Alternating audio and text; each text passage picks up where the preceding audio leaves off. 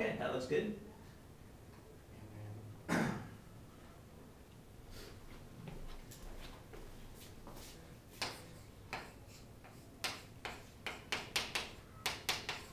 Okay, now this is a reasonable error. Why is it reasonable for the oxygen to be at the tail? Because it has a lone pair. We know that things with lone pairs can be nucleophiles. And why is it reasonable to put the head here? Because this has a positive charge. Remember, this is the case we were talking about of somebody with a positive charge and an incomplete octet. Well, this is the case where that acts as the electrophile. Something with a positive charge and incomplete octet acts like an electrophile. Really, the only example of that you'll see in OChem is carbocation. So here we have a carbocation, which is a good electrophile. And you saw that since this is at the initial tail, it becomes positive, and since the carbon was at the initial head, it becomes neutral. Good. Now, if we want to show the deprotonation, do we Right. have to redo another step? Absolutely. Okay.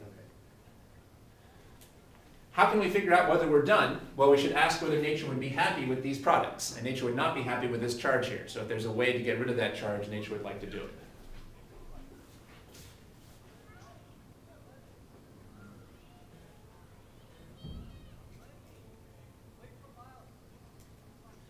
Remember that for each step, first we should draw the mechanism, and then we should draw the products.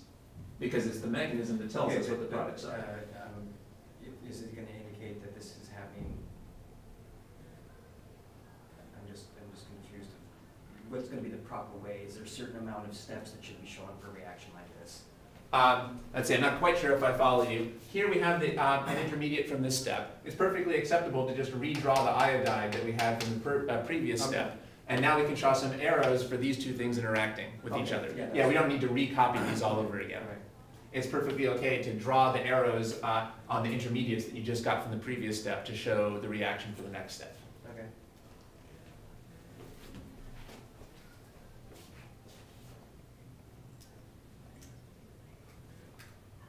That's good, except the convention is that the tail should be on the negative charge, not directly on the iodine. All right.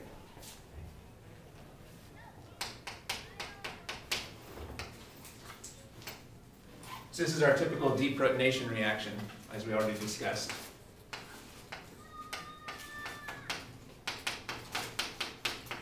And that would give us these products. Okay. Okay, good. Thank you. Okay.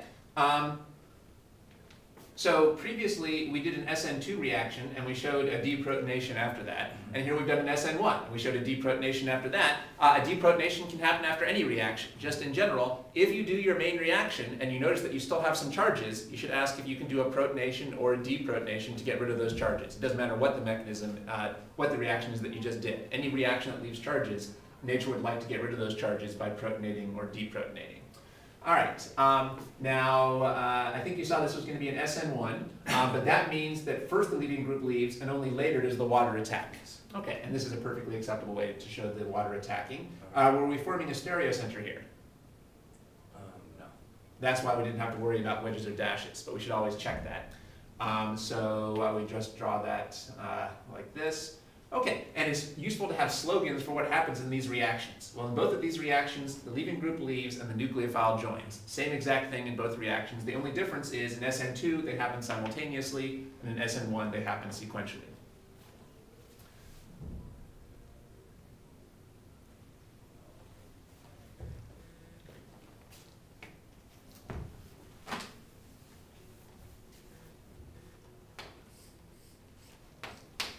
So would this alpha carbon be primary, secondary, or tertiary? Primary. Because here's the alpha carbon, and it's attached to one other carbon chain.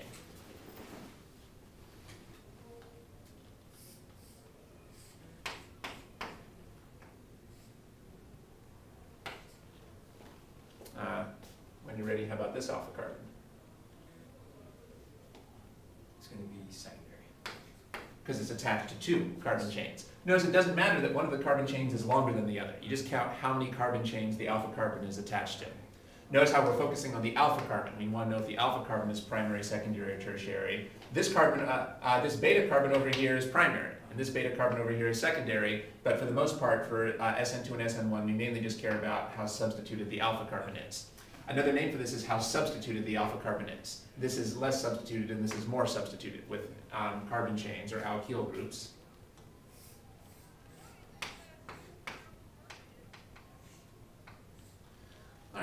So what type of alpha carbon do we have here? Tertiary. Good. While we're at it, we should look at a couple of special cases here.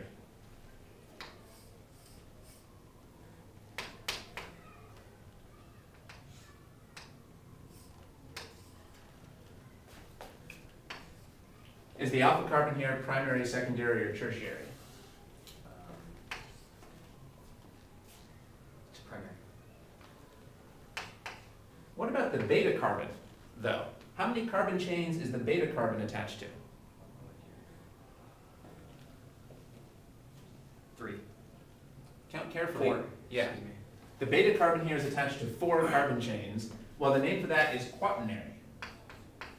Quaternary. That hasn't come up before because there's no way an alpha carbon could be quaternary, because if you're attached to 4 carbon chains, there would be no room for the leaving group. However, other carbons can be quaternary, so it's useful to know this term as well. This was actually mentioned in the handout. The handout mentions that you can't do an SN2 when the beta carbon is quaternary, because what was the big obstacle to SN2? Steric hindrance that blocks the nucleophile. Well, the most important steric hindrance is steric hindrance on the alpha carbon, but if you load lots and lots and lots of steric hindrance on the beta carbon, that'll mess you up too. Well, this is so sterically hindered, quaternary, that that would also shut down an SN2. All right, so it's also good to know this term quaternary. Even though alpha carbons can't be quaternary, other carbons could, so that's a good thing to know. And you can see the symbols here are completely logical. Quaternary means you're attached to 4 carbon chains, primary means you're attached to 1. There's one other thing that we should be familiar with. This is kind of a trick question. How many carbon chains is this alpha carbon attached to? Just to the methyl group. Now, let's take that a little slower. There's no chains attached to Yeah, the alpha. so how many carbon chains is the alpha carbon attached to? 0. It's not attached to any. It does. You wouldn't say it's attached to itself. Sure. So I guess logically speaking, we should call this zero-ary, but unfortunately not everyone is as logical as me. So they did not adopt the zero-ary terminology. Instead, they call this a methyl carbon. And that's pretty logical too, because we know methyl means 1 carbon. So this is more terminology, and you can see alpha carbons could be methyl carbons. In fact, that's in the table. There's a row for methyl alpha carbons. So this could definitely come up on a problem. So there is something that's less substituted even than a primary. You could be less substituted than a primary if the alpha carbon is not attached to any carbon chains. That would be methyl. Okay, so this would be a good time. This was a good time to do a little bit of review of primary, secondary, tertiary, quaternary, and methyl, since we had a little trouble with that on this problem. And that's definitely one of the most important tools for figuring out what type of reaction. Anytime you're doing SN1, SN2, E1, or E2, one of the steps is to determine whether the alpha carbon is primary, secondary, tertiary, or methyl. So you can use the table. So we have to be comfortable with that. Okay.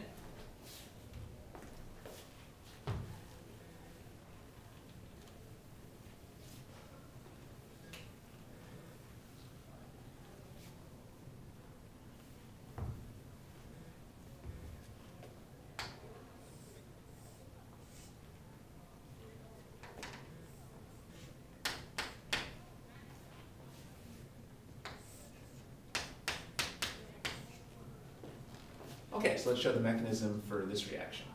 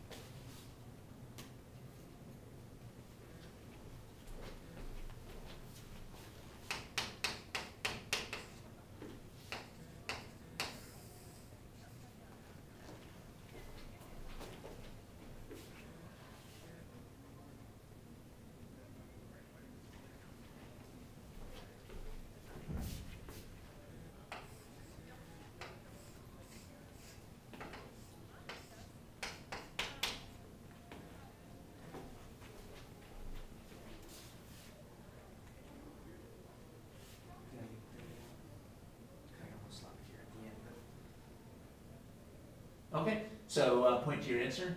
Are we done? Yes. Okay. All right, most of those steps were good. There are still a couple problems, Okay. so let's go through that.